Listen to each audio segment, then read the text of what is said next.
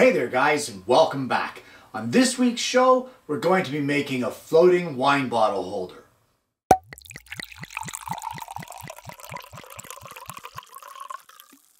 Well, I'm sure you guys have seen these before. They seem to be on every YouTube channel out there. Now, I made them years ago, and the process that I would use back then would be to laminate 3 1/4-inch thick pieces of contrasting wood together, and on the one side that shows, I would scroll designs on it or personalized information on there just to make them a little more special. But for today's purposes, I'm only really showing you the method of how to make them, and you can tweak it however you want. If you want to customize, customize.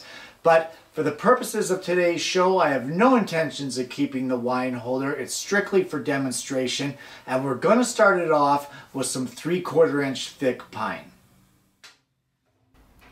Well, the first step in preparing our stock is that we need to rip our boards. And for that, we're going to get rid of the crosscut blade and install a ripping blade in the table saw. After checking that your blade is square to the table, you just want to rip the one edge to make sure that the side of your board is square. Now readjust your ripping fence to a dimension of 4 inches and rip a strip off of your piece of pine.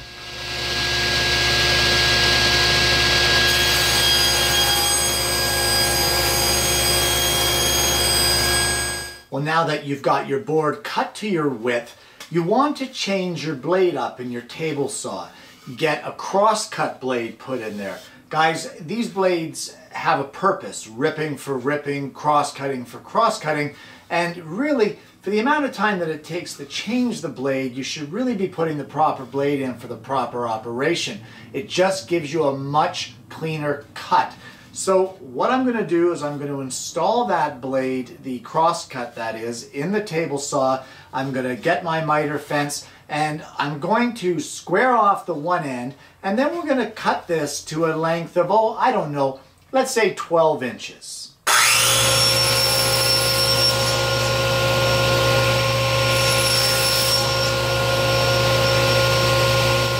The next step is I'm going to get a trim router, and I'm going to install a 1/4-inch round over bit in the trim router, and we're going to route 3 of the sides on both sides of the board. We're going to leave one edge. There's no sense in routing it because we're going to cut it off. But you want to do the end grain first, only because if you get any tear out, hopefully when you do the long grain, it will clean that up and eliminate any tear out. Now, the other thing I want to point out is what I've got in my hands right here. And if you're going to be doing any routing, just make sure that you've got your hearing protection on.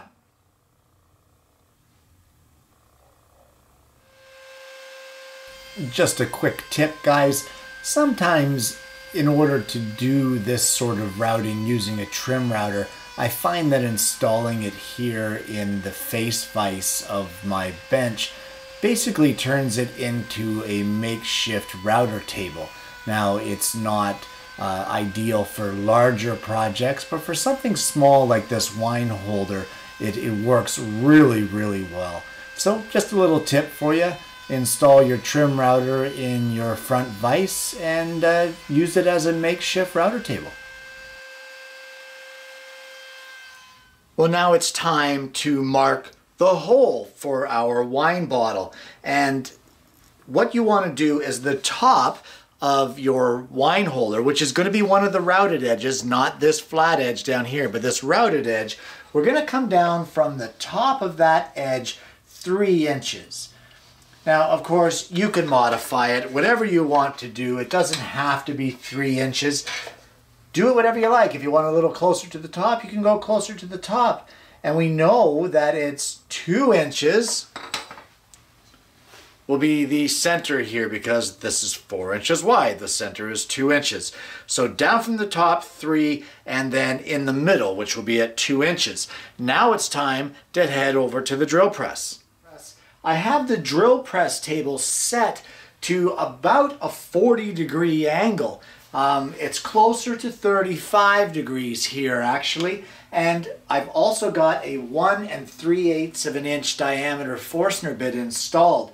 And what we want to do is we want to drill a through hole with this Forstner bit at that 35-degree angle.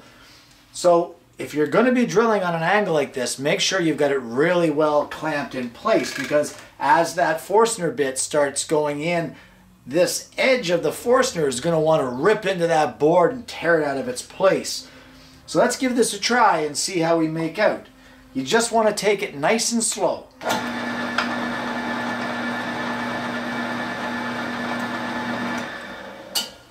I can already see that I'm a little bit off kilter there as far as being centered, so I'm just going to make a quick adjustment before carrying on with this hole, and then get these clamps back down in place. We should be good there now. Let's give this a try.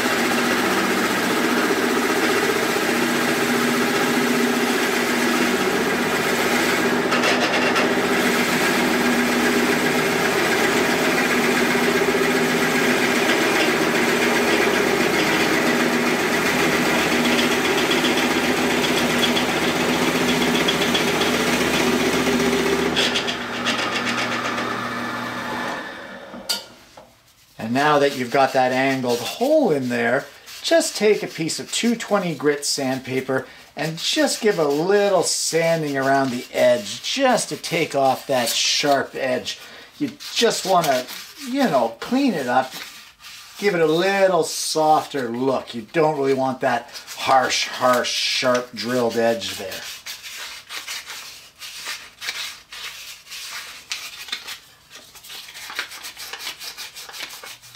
Well, the next step in the project is that we need to cut the bottom edge. And the bottom edge is the one that we did not route the 1/4 inch round over in.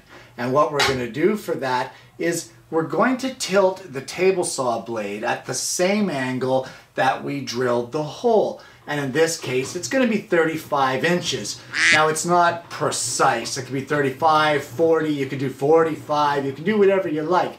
But you want to try to get the angles matching as close as possible to what you drilled. So I'm going to set this somewhere in the neighborhood of 35 degrees. We're at 35.35 there. I'm not concerned about 0.35. This is a wine bottle holder. This isn't exquisite, fine woodworking and a crazy, something nuts like a roll top desk.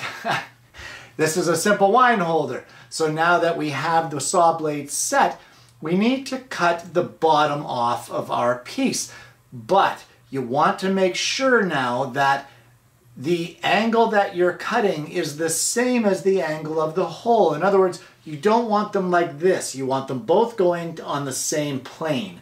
So just double check and triple check, make sure that you're cutting it the right way. And then once you get that done, cut it at your angle.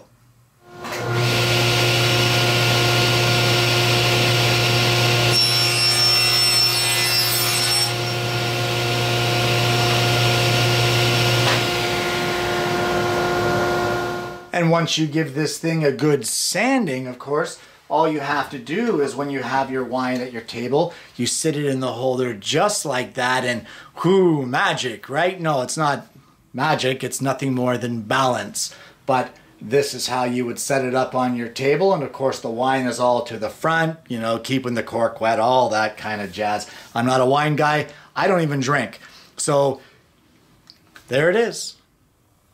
And And there you have it. A floating wine bottle holder.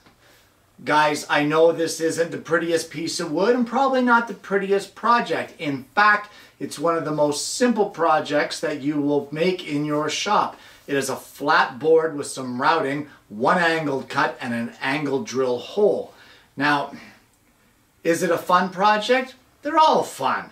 You hear me say it every week. If you're making sawdust, it's a good thing, whether it's a great intricate project or a simple one like this. You know, customize this one however you like, guys. You can add scrolling to it, wood burning to it. You could stain it. You could light it on fire, add some accents that way. You can do whatever you want to this thing. Make it wider, make it thicker. If you don't like the stability of that 3/4 because it can be a little wobbly, double it. Make it 1.5 inches if that makes you feel better. Whatever you want, it's your project. That 35-degree angle that we cut in the bottom, well, you know what? That's negotiable too. I've seen them done from 30 up to 45 and more. You can do whatever you like. This is your project. Play with it, adjust it, change that angle, change the hole.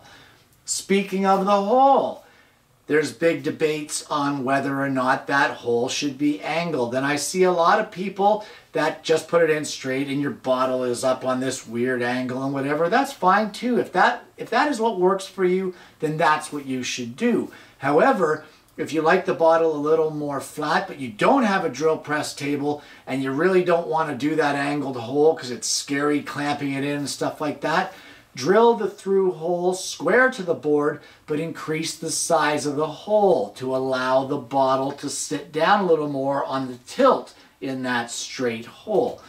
The other thing that you can do, and I've also done this, is drill the through hole, and then on the oscillating drum sander, I just lowered that hole or the board down over the oscillating drum, turned it on, and then tilted the board up so that it's angling that hole for me. Now that method does not provide a nice clean hole like we've got here, but yeah, it's a little more rustic, a little more hand done, but you can refine it and sand it the way you want and make it your own. Guys, I hope you've enjoyed this show. It's mostly the method of how to make it instead of this fine woodworking thing. It's a shorter show than normal, but sometimes that's a good thing. Guys, I want to thank you for joining me again this week. I hope you've enjoyed the project. I hope you enjoyed the show. I hope you're going to try it out. And I hope you're going to join me again next week for yet another woodworking video.